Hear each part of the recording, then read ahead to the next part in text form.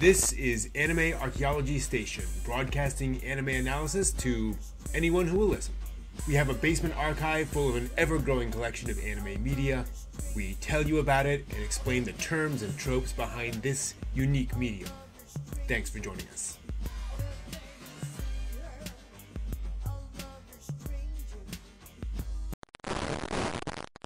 Welcome to the broadcasts. Today we're going to look at the original Mobile Suit Gundam. Now, this is Steve and I digging deep into the first episode of the original Gundam series. As a reminder, this came out in 1979, all the way back there, back when anime was still very much for kids. There were a couple of anime that were aiming a little higher, stuff like Space Battleship Yamato from 74. But Gundam really marked a change in all of that. It was really a look at a more complex, more adult future world. Now, it's not aimed at like adults, although I'm sure they hoped adults would be watching, but it's certainly aimed at an older audience than the like young preteens that anime had generally been targeting with most shows up to that point. So that's certainly a standout. Also notable that Gundam is about an actual war between humans. There's no fantastical elements of aliens, science fictional elements like aliens. So it is much more direct than a lot of other anime series at the time. And it was very much meant to be political in a sense, that it was meant to make people think about war in a nuanced way. And to really delve into a lot of the themes around war without glamorizing it or glorifying it. So it then spawned a massive franchise. So we get to go back and see like the genesis of that franchise and why it's so important and interesting. So here we go. Hope you find this interesting. I should also point out before we start, we had to do these in the bunker, so the backgrounds are going to look different. I couldn't do it in this room. I had to do it down in the bunker room, so our broadcast looks a little weird for that one. Also, as usual, we're not going to actually show you the episode itself, so you can kind of go back and look at it in detail. You're not going to be restricted by our viewing. You can watch it and pause it. There'll be the time code in there as well, so you can go back and check exactly what we're talking about in an individual episode. So here we go. So we're starting with a shot of Earth. It's interesting because sometimes you get anime which kind of, starts with Earth and then we zoom in on Japan and the hero on his motorcycle. But I do think this doesn't feel like this. This feels bigger, and we're already getting into this bombastic music. So it definitely feels more kind of epic and spacey in tone. Yeah, I mean, as we're going in on this, as you say, you zoom in on Japan or something. I'm not getting that feeling. I'm getting that feeling of falling in almost. Like something is about to happen, and we're just gonna throw you on a trajectory that's not going to be in total control here. So see what happens here. Indeed. Oh, that's clever. I literally just realized that's a sunrise. Did they mean to do that? I don't know. Who knows? It's a neat graphic, though. It is. Also interesting, it also has kind of an eyeball feel. Yeah. Cornea. Yeah. Now, I'm not sure, seeing this fade in, so this is on the original DVD release in America. So that Gundam is definitely original title. I'm not sure if that Mobile Suit was original. It looks like it's original to the print. Yeah. So I think they originally meant this to be, full English title, which is unusual. Wow. Okay. All right, so pretty typical opening here so far. Yep. Entire crew sort of showing all there. Actually, did you see that? Which one? So if you rewind and he shoots the gun, there's an actual casing that comes out. Interesting. You're right. Yeah, wow. There's a. Let me see if I can show you. Do you think that's like in? Are the rest of their guns like that, or are they all like blasters? Well, you see, that's what I thought too. I thought they would be mostly blasters, but this would definitely be um, I don't know. It's kind of hard to say. A nation that was, so anti-war that we would see this, Yeah. you know, this kind of thing, and that little minute detail of the shell casing coming out, and picking up on that, and for some people that would be natural, and you wouldn't even notice it. But yeah, it kind of it speaks to what kind of weaponry we're going to see later on, I guess. And it is kind of from that period. You've got Lupin the Third. Mm-hmm. Maybe 5 years prior to this. So, you have that greater sense of realism to anime now. Right. I wonder. Yeah. I do wonder in this opening, we've got all of the shots of the various mecha. Right. I wonder how much this is a toy, commercial in the opening credits. Like how much, it's Right. like, okay, your opening credits have got to showcase all of the toys you can buy. I don't know. Now, I have to say, this is a weird shot. Yeah. Main character throwing his arm up in the air. It's a very joyous shot, but it's a very abstract shot. So it's odd with all the other shots we've had in here, which are very much just, the characters on an abstract background, but it's kind of them, around, and obviously not meant to be too indicative of a real scene. But this is just very, I don't know, symbolic, but I don't know what the symbol is. Well, it goes at odds with the previous shot of him shooting a gun. Yeah, you're right. Also interesting having the, I don't know. I mean, is he reaching towards the future? Maybe, I don't know. Hopeful. Definitely Yeah. hopeful. I mean, he has a positive expression on. We'll zoom in Yeah. there a little bit. Huh? I don't know. Also, kind of interesting here. I mean, we've both seen this show. We both know Right. what's happening here. Um, is that Elbow a coup? Is that the moon? What is that behind them? Doesn't look like the. I mean, maybe it's the moon. Is it? Yeah. Is it Loom? That's kind of weird. I mean, well, they're inside their craters. That kind of a thing going on. But yeah, is it?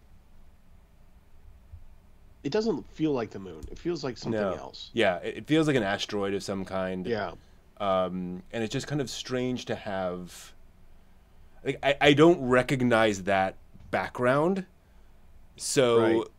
it's not like they needed a shot and so grabbed a background from somewhere. It seems intentional, and it also is possible that is just something that they had, some concept they planned for the show or some base that they never got to. Right. Huh, interesting. Well, if you notice, right up in the upper left quadrant, you see that one dot up there. Yeah. Would that be the moon? And just kind of give you an idea Yeah. of scope Oh, is that Earth? or Earth? I don't know. I literally can't tell. Also interesting that they're implying, and again, gotta be impressed by this. They're implying that because we can see the sun, it's blocking out all the stars. Yeah. And like all we can see is moon or Earth, whatever that is. Huh? That's kind of cool. Okay, so we've got to talk about this. Yeah. We got the classic opening credits sequence, and I love how it starts with all this green, and you're panning across this green, and then suddenly you see this strange black break in everything, and this angle. I know when I first saw this, I was like, "What am I seeing? This doesn't make sense. This doesn't look like anything like real." And it's only afterwards you realize it's actually a colony, space colony. Okay. Well. So like I totally forgot this is how it started. My first reaction is like, okay, so they're showing you this colony, and I think that as they're talking about it, I think what they wanted to show with the blackness of showing you this is something in space, and look at the curvature of all this. Yeah. So it's making you think about, why is this curving upwards? Okay, this can't be on Earth. This is not on Earth at all. So what is this? And then they go through the whole thing of a very short exposition of saying, okay, man has gone from Earth to the stars, so to speak. And this is how they live. and how they die. And boy, wow, that's okay. What great writing there, not just in the line itself, but and Yeah. die, and then you see a giant explosion. But then also realizing it's a bit like the explosions in Evangelion, where Yes. it's not just a normal explosion. You realize, wait, what? This isn't just like a factory exploding. This is a Right. beam piercing from outside.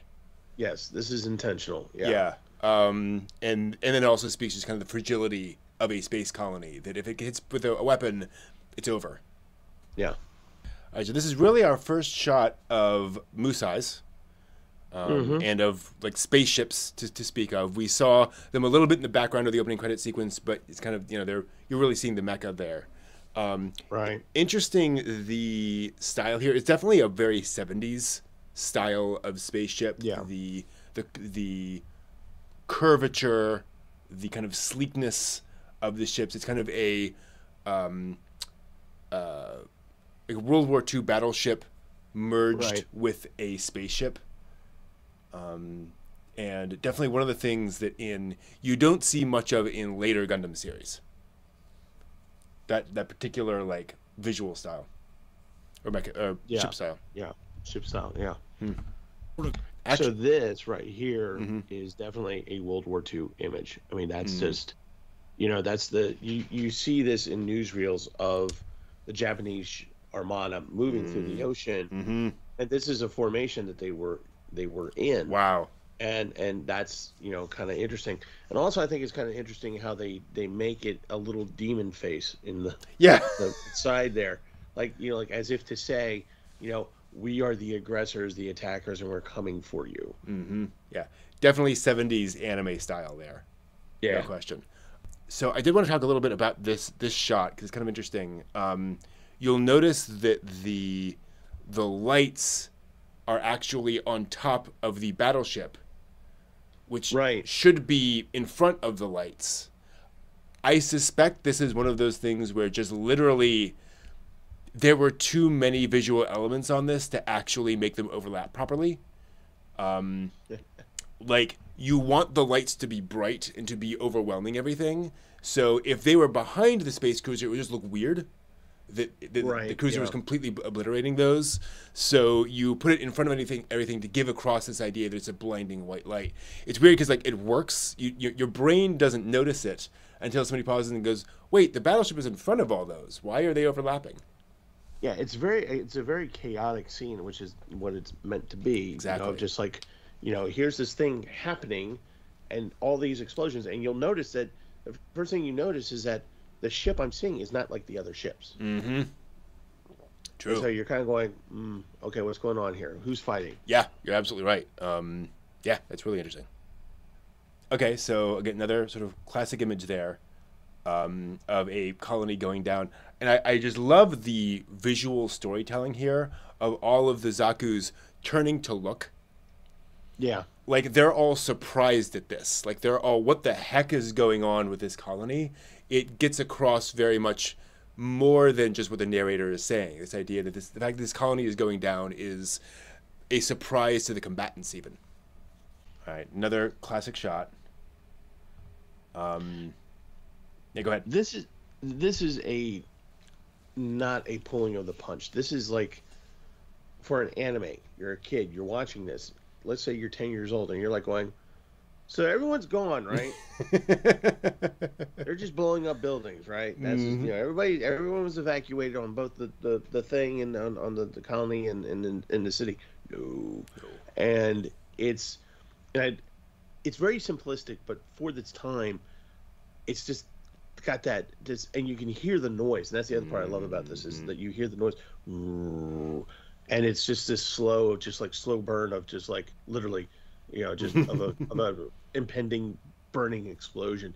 Yeah. You're just like, oh, this can't be good. No, this isn't going to be. Oh wow, we're seeing the thing going actually into this. Oh god, and it gives you an idea of scope for Yes. what these colonies are, because they're talking about independence, and as we think of past space stations, Yeah. they're True. tiny little things that we hatches and stuff like that. No, this is an actual space city, literally coming into Earth. I mean, that's just And then the next question goes, who does that? Exactly. And then having that be synchronized to the narration that tells you Right. both sides have lost half their respective populations. Wow. In 8 months. 8 months. That's no joke. That is definitely no joke. What's also amazing about this shot is, like, to your point, it's coming down, and I mean, obviously, from a physics perspective, the idea that this entire object would make it down unharmed, and then touch down and then explode is seems physically unrealistic. But the shot has such power, you forgive all that. Yeah. It's also remarkable because it is the simplest. It's a pull cell. It is literally just Yeah. a colony image getting pulled down, and then you animate the explosion on top of it. It's very simple, except for one thing, though. I will note, and again, we'll see if we can show this. So you'll notice it's blue here. Yeah. It hits and goes purple, which means they had to repaint that drawing, or at least do some image manipulation to the drawing. Maybe they just shined a special light on it and rephotographed it or something. But they had to completely change that color. And again, this is just for visual impact. That's all they're doing. Right. And then you get the actual explosion in the background, which just fades in, and then you get the explosion. So on the one hand, not a lot of animation going on, but you feel the death of tens of millions of people in that shot. Yeah. Fun show. Now, to your point here, Steve, that shot that goes from the Earth across gives that sense of scale. Yeah. Start of the Earth, and then we move all the way across here, and then up comes this mecha head, deep in space somewhere. And man, Look at go ahead. detail. No, just the detail of just the movement of the thing, and you can hear the thrusters, and as they're moving in, and you actually have this knowledge of just like they're trying to be stealthy, they're trying to be quiet. Yeah. Obviously space, but they're trying to be undetected.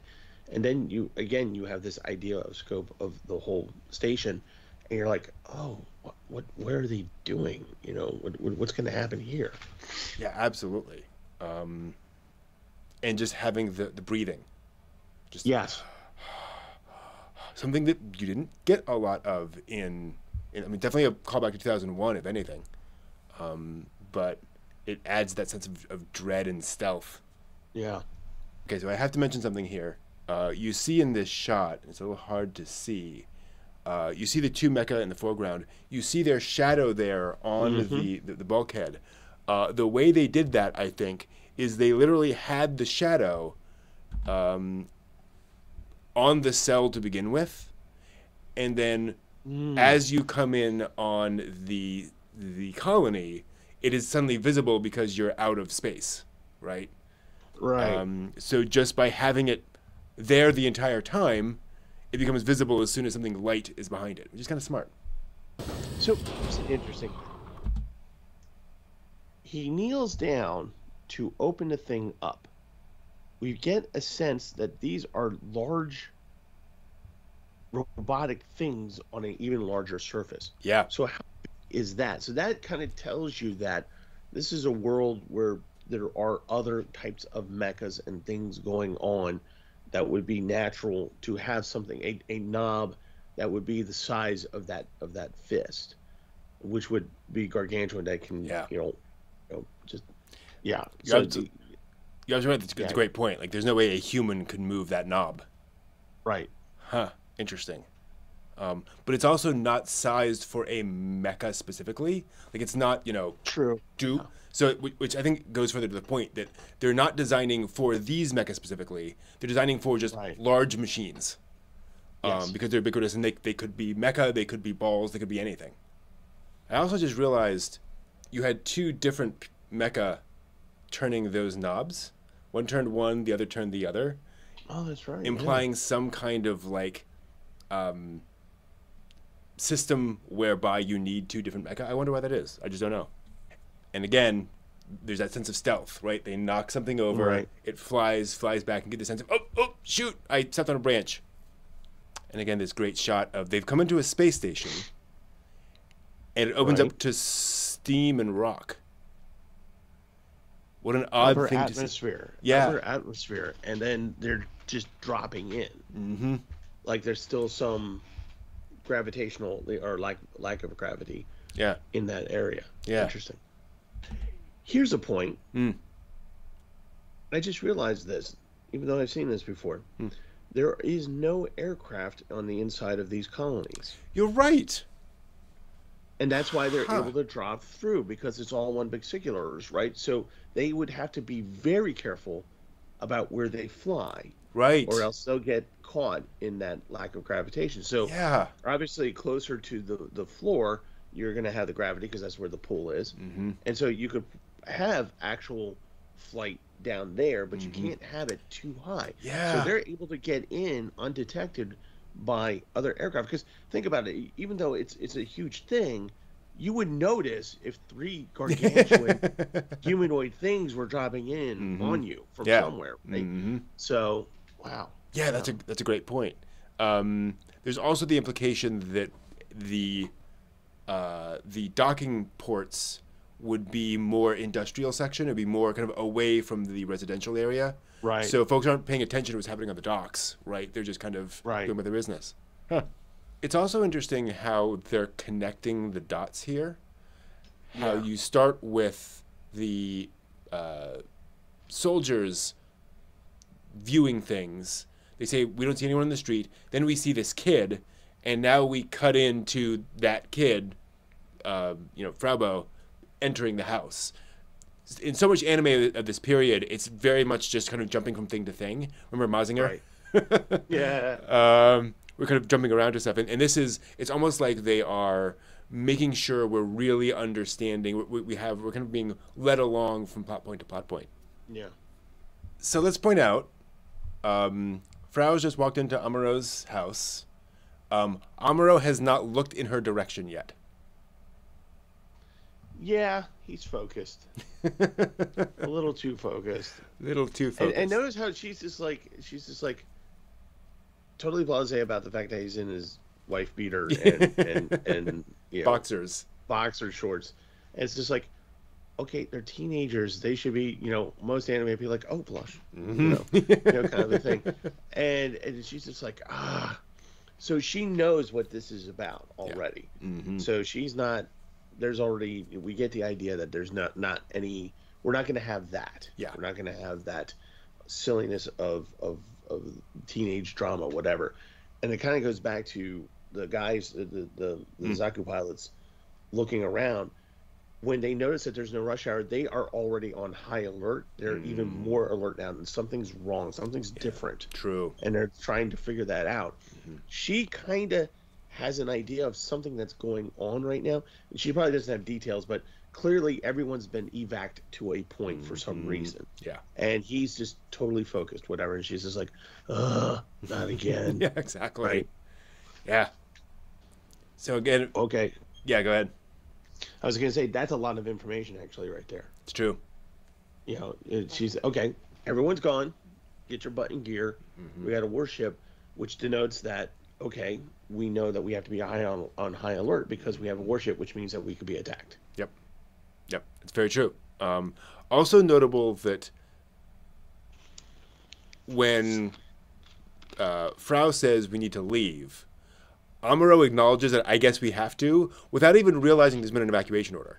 So clearly Frau has been kind of browbeating Amuro to go about his daily life. Yeah. Like he's just used to Frau coming in and saying it's time to leave now. So yeah, this is clearly a very familiar relationship. Also just realized, apparently in the future, 15-year-olds get Driver's licenses. driver's I know, licenses. right? Yeah. Huh. Didn't realize that. Yeah. That's interesting. Yeah. I don't know how I feel about that. But what was interesting was also ahead of that was a show of I hate this Yeah. from the kid. Yeah. It's just like going, my life has been turned upside down. I kind of liked where I used to live, and Mm-hmm. this kind of sucks. I kind of sort of blame this guy. Yeah. So he's on his own. I don't care. To that point, we're less than 6 minutes into this episode, and we're Yeah. already seeing political commentary. Right. Like that's a statement there that there's Yeah. going to be a lot more to come.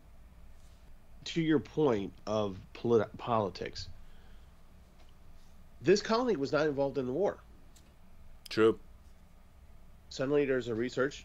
His father's involved with it. Mm, Well, obviously, he's a Federation because he's gone Earthside. mm-hmm. True. Good point. So he's making the thing. Now we all know what he's making. Yeah, it's the Gundam. Yep. But the research facility is on this neutral ground, and it's kind of like an open secret where it's just like, okay, this is a neutral, supposed to be a neutral colony, and now they all have to walk around on tiptoes because now they have this thing here, and nobody kind of knows what it is just yet. But it's like, okay, now we're targets. Thank you. Thank you, Amuro. And Amuro's dad. Exactly. It also speaks to the fact that like there are no secrets. Right. Everyone really knows that Amuro's father is working on this secret mecha project. Okay, got to appreciate the technological suggestion there, where you see him fly in, holding on to the grip, and then he comes in and it kind of glides off of it, because presumably we are now in zero gravity, which plays back to what we were seeing before, that the center of the colony must be zero gravity.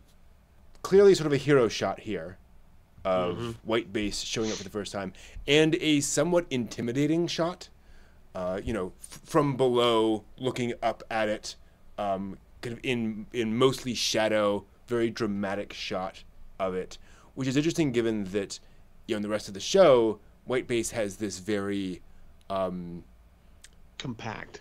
yes, compact sense, and the sense that it is this thing out in the middle of nowhere doing its best, right? White Base is, Right. is usually kind of this almost random element in the war, but here we see it as the new hope, really, of the war. What do you notice about this shot as it is going into the colony? Its thrusters are not on. Right. Because if its thrusters were on, it would smash into the side of that colony.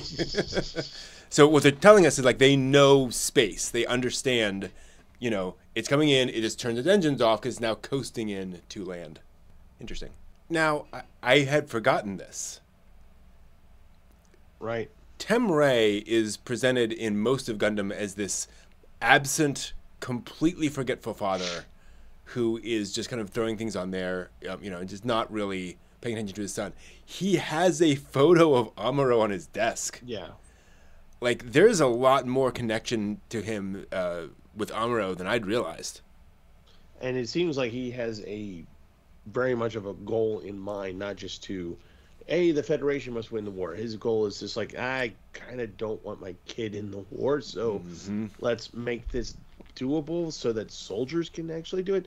Making a point that, Bright is 19 years old, which kind of leaves the idea, and his comment is just like, so we're bringing in everybody right now. Yeah. Because there's not much left, so we're bringing in everybody. This is to the end. Yep. You're absolutely right. Like it pushes forward that idea that we've lost half our population. There aren't a lot of, fighting soldiers anymore. So it's the age is getting lower. Yeah. Ugh. All right, so I do want to talk for a second about the layout of the ships in Gundam. And I'm not a military, history expert.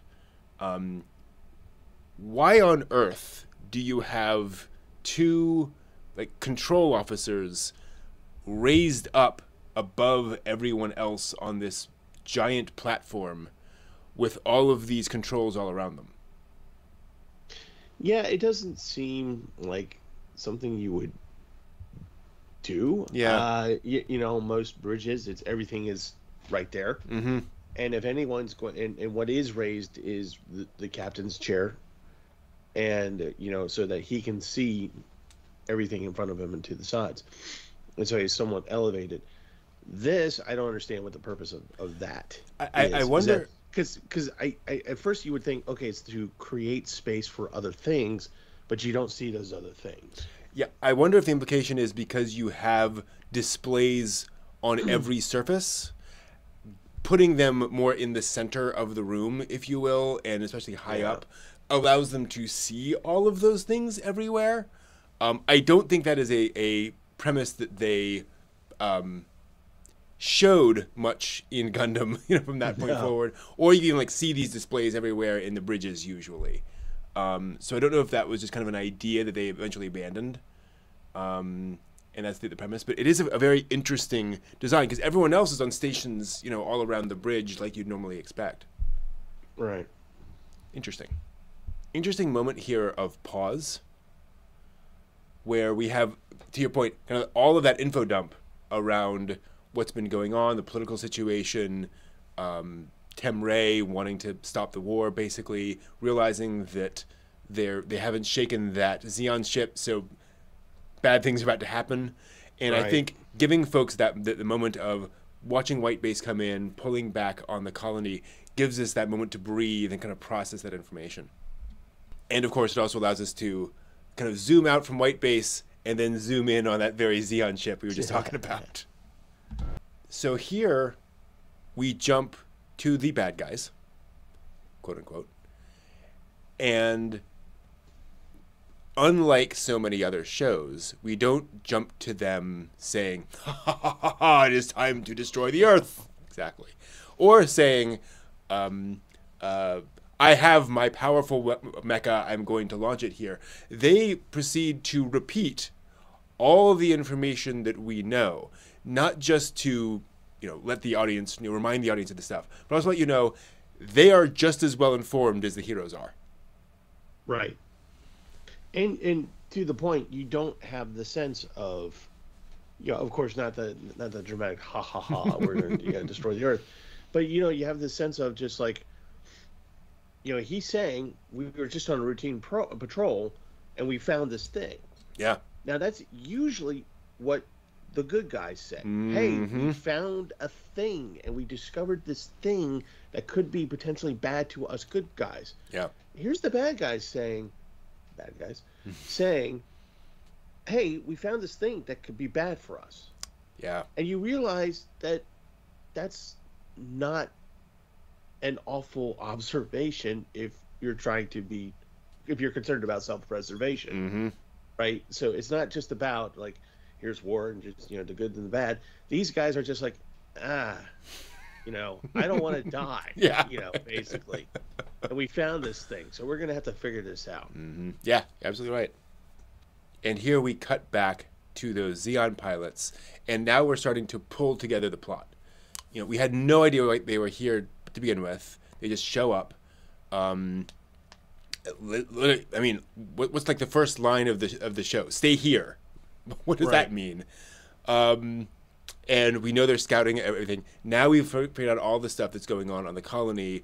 We zip back up to what's going on with White Base. We moved over to Xeon. We know what Xeon knows. Now we kind of square the circle with these guys who are reporting the information back, and you realize the bad guys not only surmise what's going on, they have intel on the ground on exactly what's happening. Right. And again, 9 minutes in. So here, one of the Xeon soldiers, Gene, says basically, well, I'm going to move forward even though it's not in our orders. It's interesting here because he then provides this rationale that if we don't move here immediately, they load those parts onto White Base and they're good to go. I'm going to show initiative.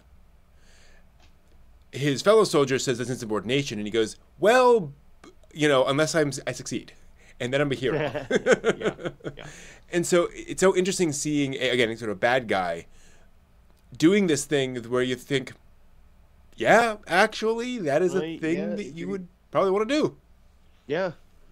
And it should be pointed out, like, this is a point in the war where the Zaku is the ultimate fighting machine. Right. All they've got are a bunch of spare parts getting loaded onto a ship.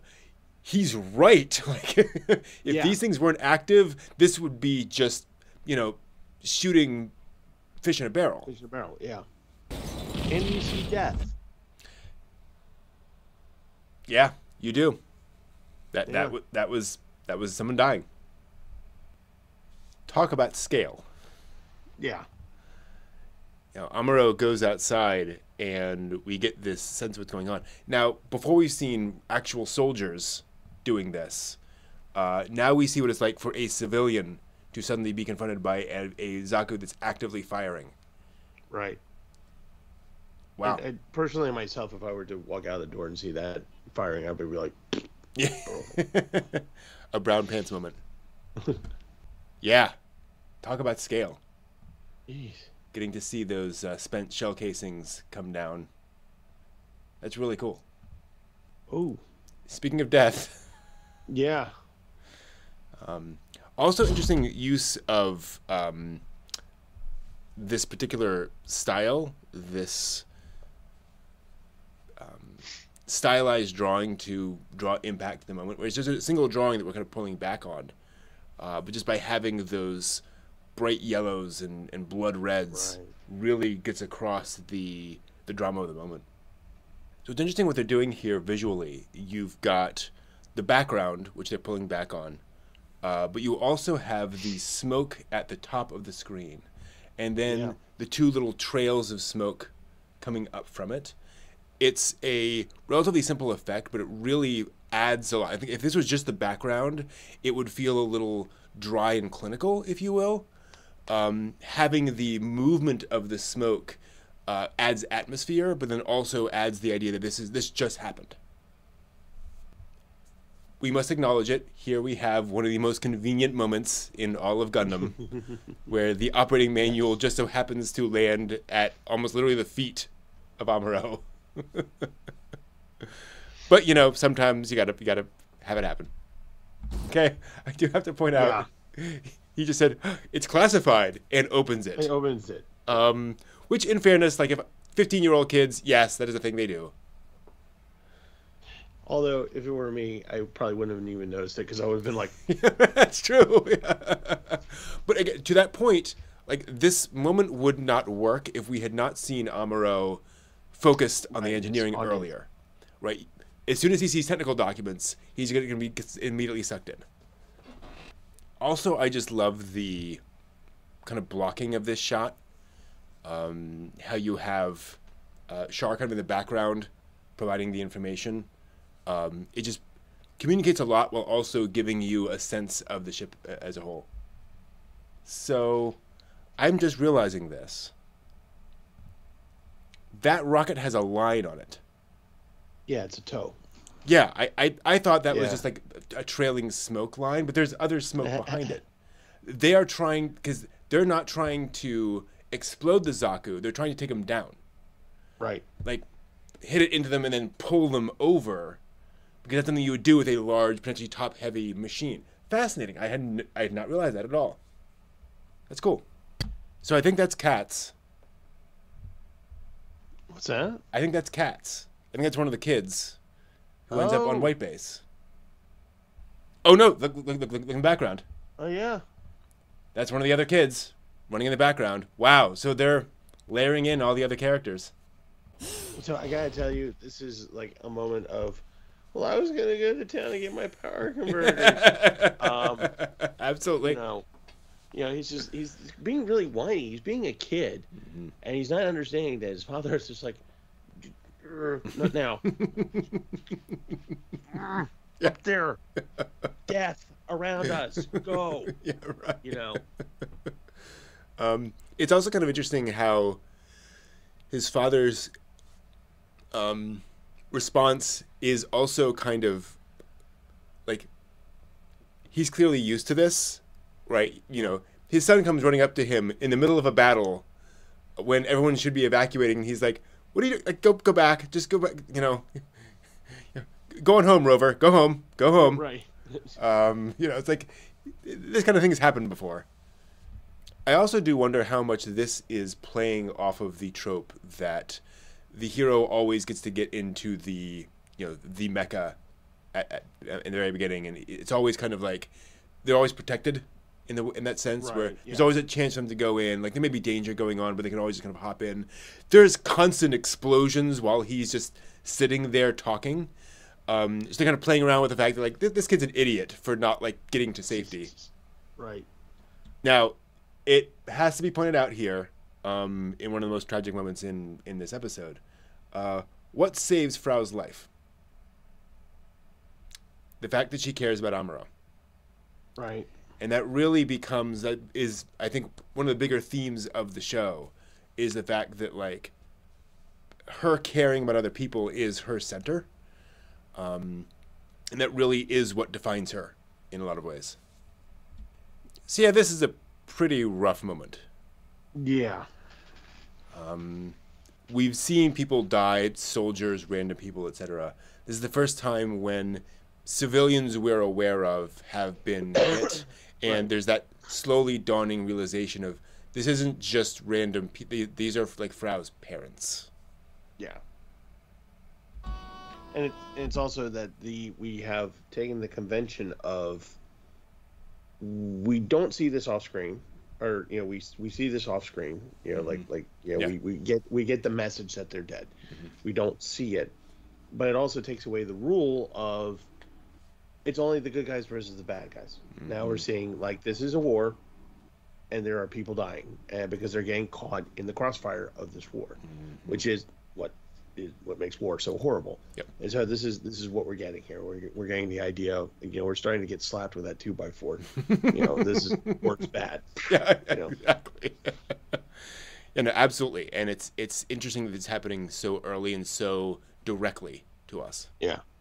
And they really let this ride.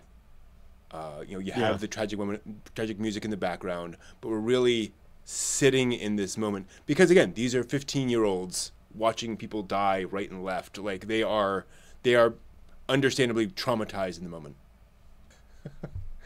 Okay. I just thought karma. Karma's gonna get him in the end on that one. Yeah. So the first slap of the show. I think we need a tally up here somewhere. Yeah. But this is worth talking about because one of the things you could argue is that Amuro is somewhere on the spectrum, right? Right. And you see indications of that here with his intense focus on his hobbies and such. But it's also notable here in this moment because he sees all this death and he clearly is affected by that. But as soon as Frau goes over, he comes over and goes, Frau, you got to get out of here. Like, why haven't you snapped out of this yet and run? Like, I don't understand why you haven't, like, gotten over this emotional issue and go now. Like shift and go. So this does kind of add a little more fuel to the fire of that argument. There's also the interesting contrast between like he yells at her, run quickly, and she's clearly hearing him and doing what he says, but she can't. Right. Yeah. I mean, her mom just blew up. I mean, Come on. Geez, Brent, come on. So what? Her mom just blew up. Grandpa too. Yeah. And if old Yeller was there too, so what? Come on, Frog, get your butt on the spaceport. You gotta go. Okay. So, great moment here. You see him with his eyes full of tears, and then he does this move where he suddenly stands up, the tears clear out of his eyes from his motion as he makes a decision to actually do the thing. Right, do the thing, yes. Yeah, he's going to go grab the Gundam and fight. And it is this moment of determination and decision, and it is his action that kind of dries the tears, if you will. Right. It's kind of like that moment where he just kind of just said, oh, okay, she's really upset, and I'm not really processing this very well. Well, of course, I've been blown across half the campus here about 3 times. But he's just like, this is almost like someone getting PO'd about somebody else having problems. Yeah. Like this is like a moment of empathy for him that we're not going to get a lot of. True. And then when we do get it, it usually is centered around Frau or somebody he really cares about. Yeah. And so, to the point, where he's just like, okay, I don't like this. This sucks. And, well, I got a thing over here. Mm-hmm. Let's do the thing. Yeah. I think it's also a testament to how thoroughly Gundam thinks through the personalities of its characters. That in so many of these mecha series, it's big robot. Want to get in big robot and fight people? Sure, I'll jump in big robot and fight people. I hope that works out well. They had to establish all of these different things to push Amuro to the point where he's willing to get into the Gundam. Right. The average 15-year-old person is not going to go out and essentially jump in a fighter plane and go out and hope that everything works out. Well, and to the point of what we've seen of Amuro to this point, which is him being so hyper focused on things that he's, externally shutting other things out. Mm-hmm. He's doing that, but on purpose now. Right? You're right. He's basically he's just saying, okay, I know how to shut these things out and down, so that I can do these things over here, and that's what he's doing. You're absolutely right. There's the girl. Oh yeah, right, right there. About to see her in a moment. So Amuro got in the suit, and now we have the Zaku pilots sort of arguing, and it's interesting here to note how Gundam uses the mecha as stand-ins for the pilots themselves. There is absolutely no reason for these mecha to actually be in these, physical positions, but it gets across the shock of the one and the concern and sort of hesitancy of the other one. It perfectly represents like how the pilots would be standing in that situation.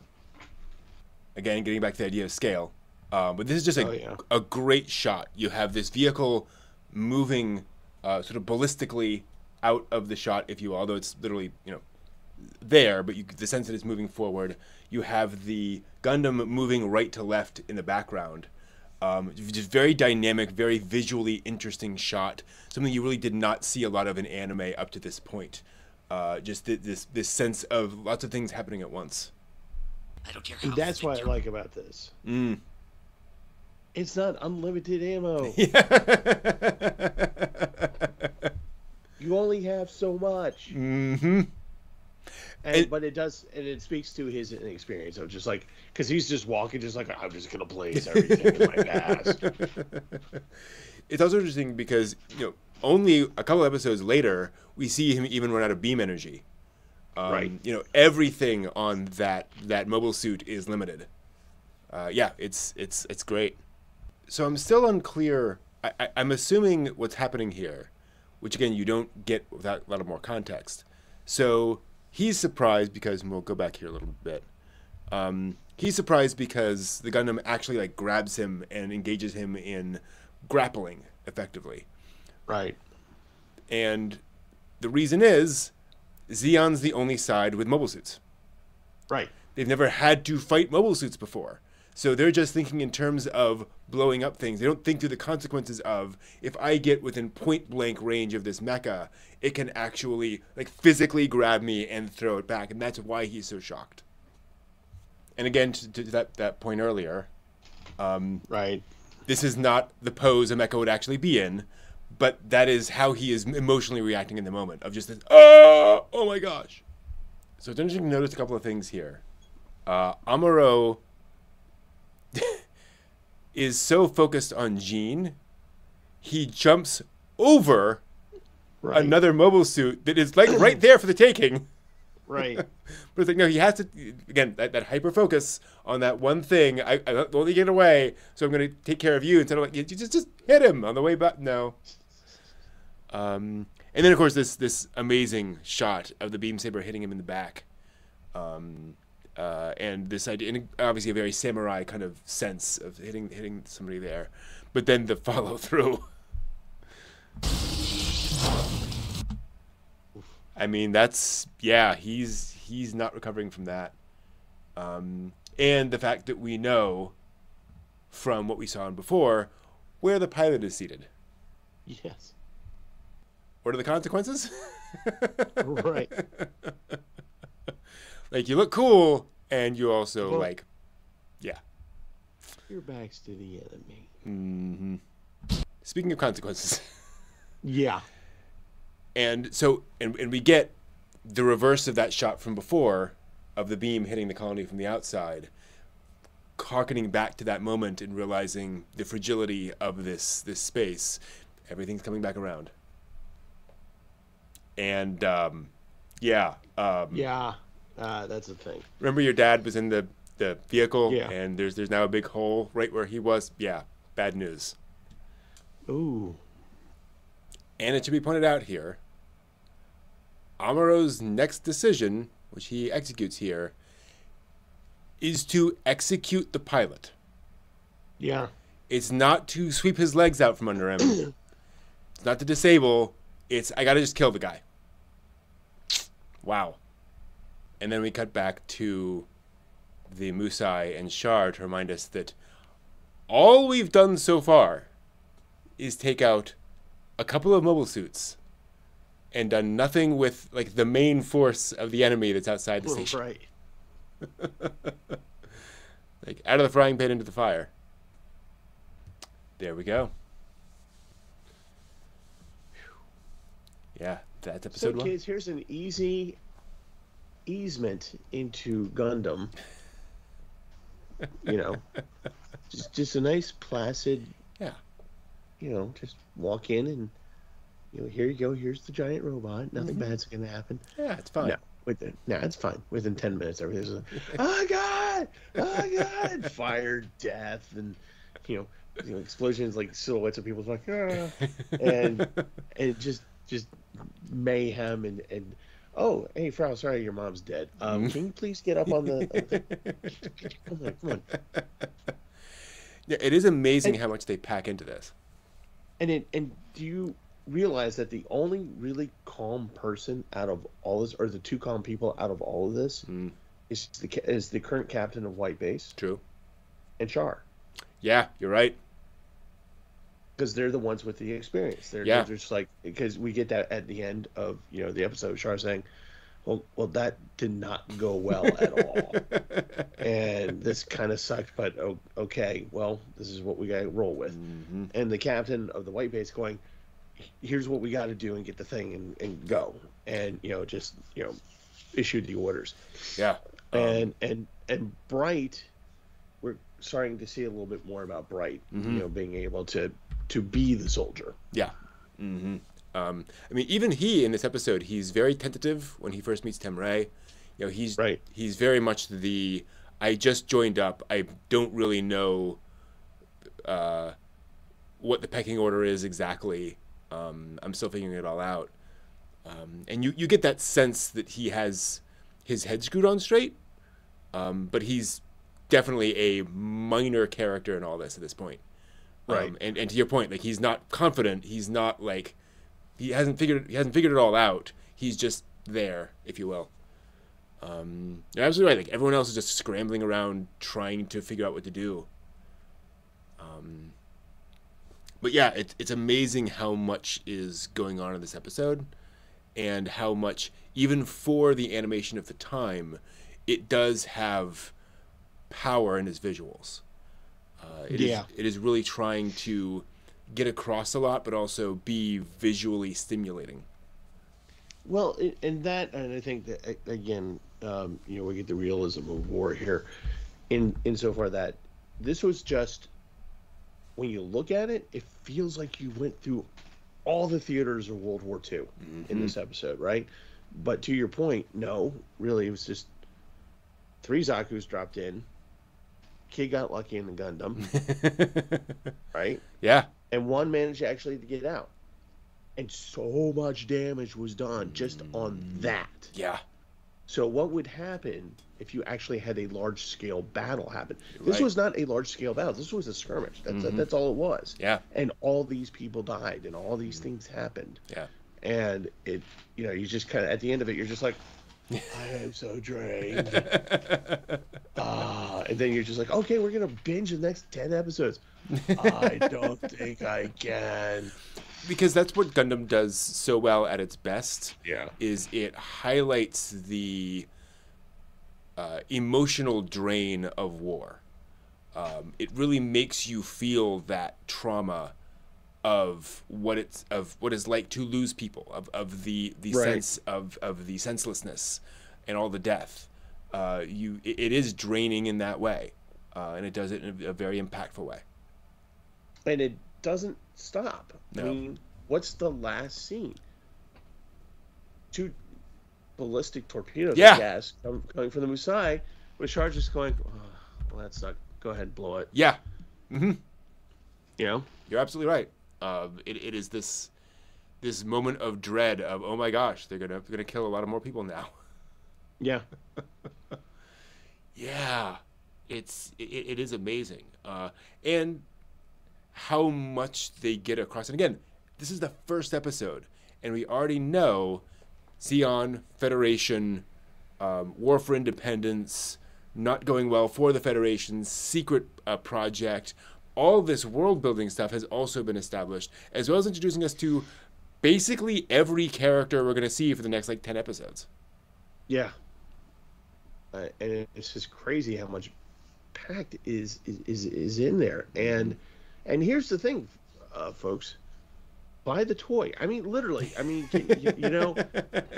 you're supposed to buy the toy, but can you just be the toy manufacturers and just like you're going into the little viewing room and you're just going, we're gonna see the cartoon, the anime that's gonna sell our stuff, our little war toys, and the boys can. Oh my god.